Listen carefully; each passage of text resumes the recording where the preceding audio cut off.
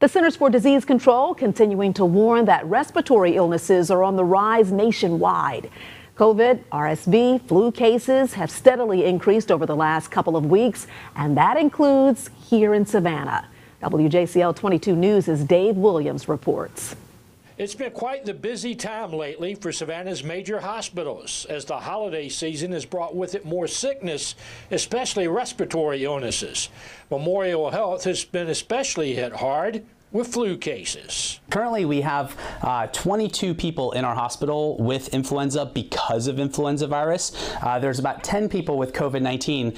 Out of those people, 3 people with COVID are in the ICU, but we have 6 people in the ICU with influenza, which is relatively rare to have that many people that sick from influenza virus. It's a similar situation here for the St. Joseph's Candler healthcare system, as they too have seen an uptick in respiratory virus cases in the last couple of weeks. We've seen a 13.6% increase in COVID and 11.5% increase in flu, and less or so 2% increase in RSV.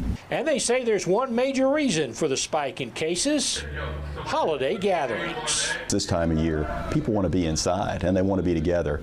And so unfortunately for us, and many patients, that's the time when they can contract these viruses.